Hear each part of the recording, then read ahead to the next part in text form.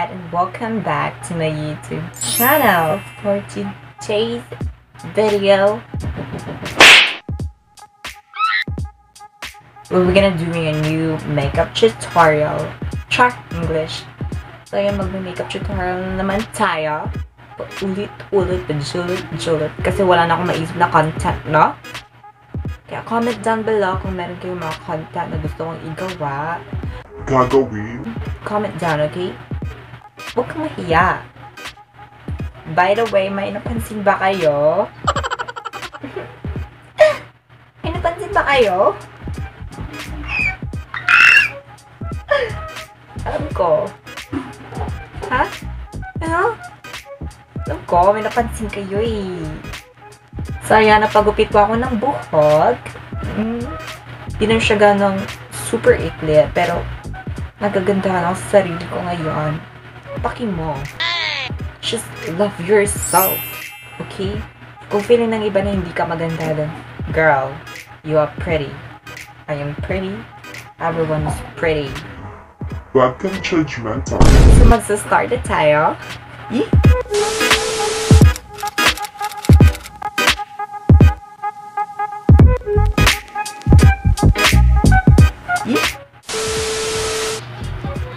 Pangina mga be, kanina pa ako, daldal dito, pero naka-off pala yung phone ko, hindi ko na-record. Oh no! So, ginamit ko pala itong Empress Q by Beauty Glaze. So, iyon na nga, ang daming nagtatanong sa akin, no? Ba't daw paulit-ulit yung mga products na ginagamit ko? Like, girl, wala naman yan sa products, diba?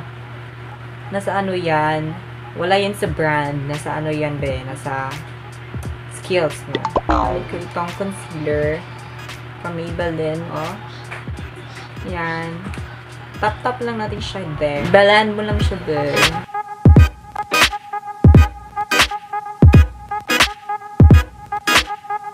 Ayan, kukuha lang tayo ng brown dito.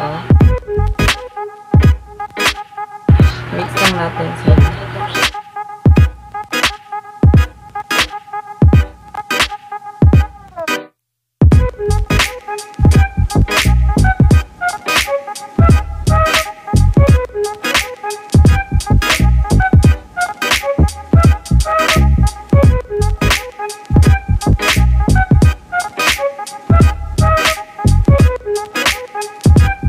Kahapon pala nag-post ako ng picture about sa about LGBT community. Yan, nag-post ako ng picture na I'm wearing mask up here.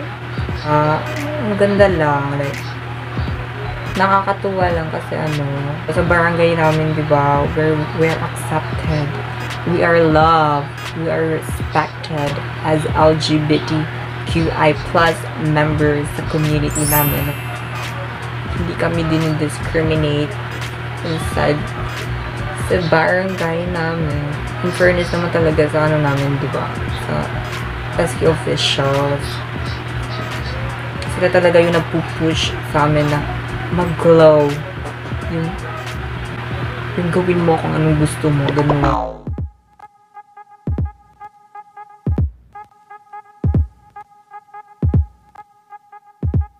Tapos, kukunin lang natin itong black na to. Here, at mix natin siya sa dark brown.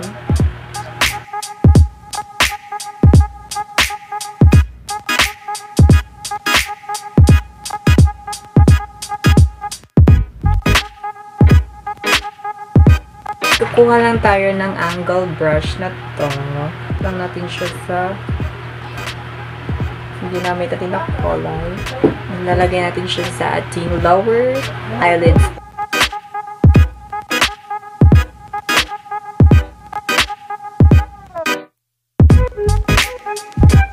Papalagpas mo lang siya paalabas, be.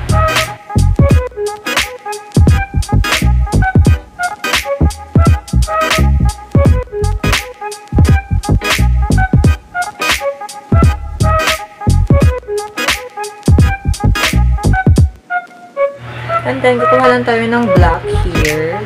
Ganyan.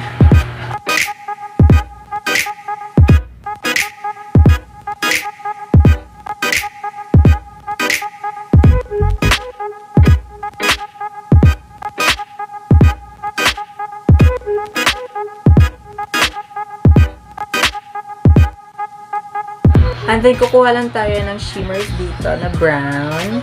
Nilatap lang natin siya sa ating eyelid.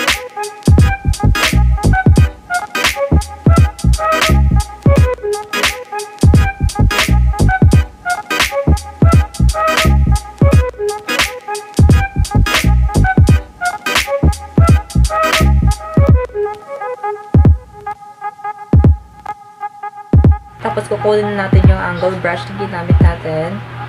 Tapos, yan yung pang natin, pang outline.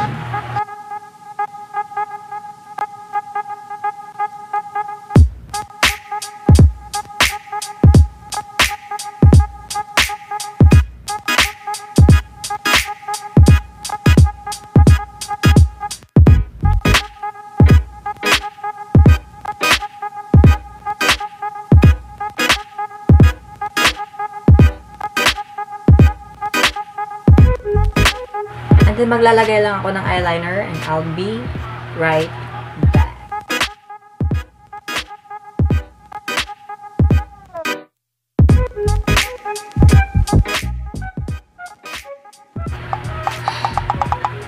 And then, magpa-foundation na tayo. I'm gonna use this Maybelline Fit Me Foundation again.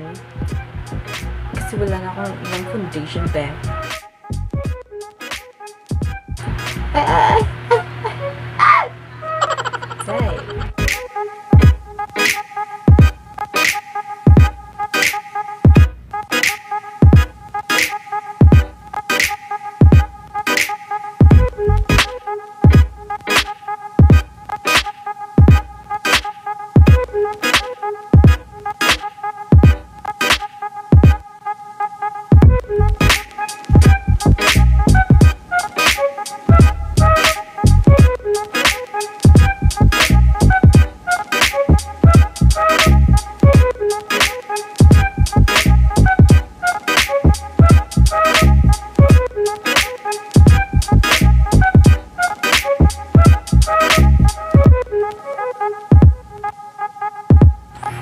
Diba? Tignan nyo naman yung differences. Diba? Puti. Itim. Girl, ganun yan.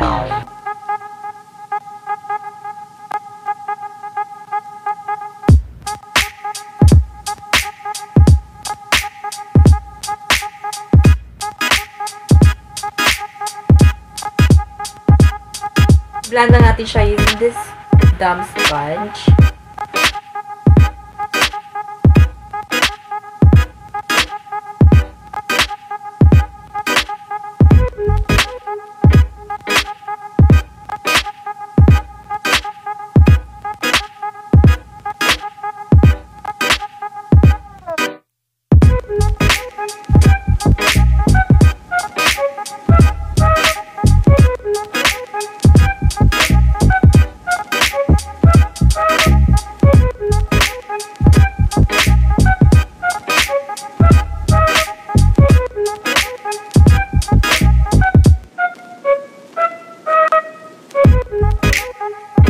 Then, maglalagay tayo ng concealer using this Maybelline Fit Me Concealer.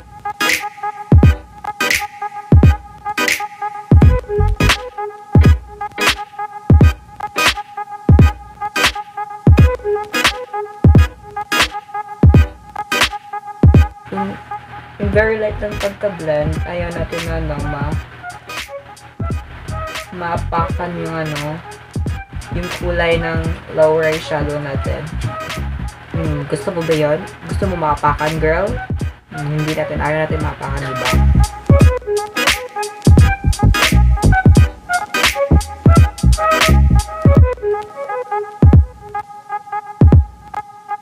Then, magsiset lang tayo using this loose powder from Nichido.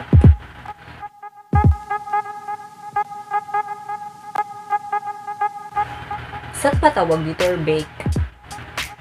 Comment down below kung anong tawag dito. Set or bake?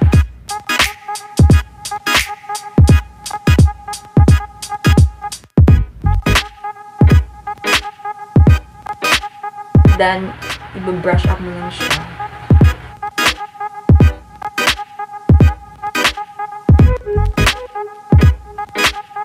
So, magko-contour lang tayo using this highlighter and contour stick contour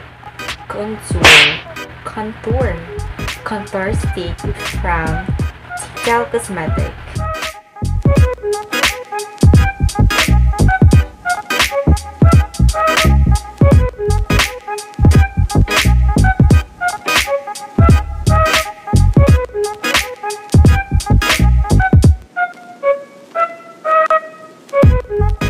And then magbablush lang tayo using this curl line.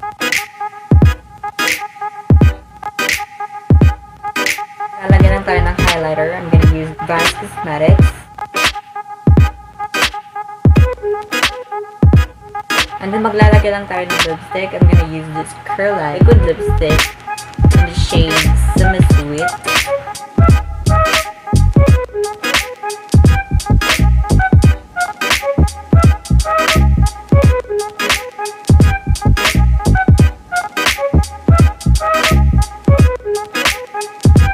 And then maglalagay lang ako ng eyelashes. Ayusin ko lang yung mukha ko. And I'll be right back.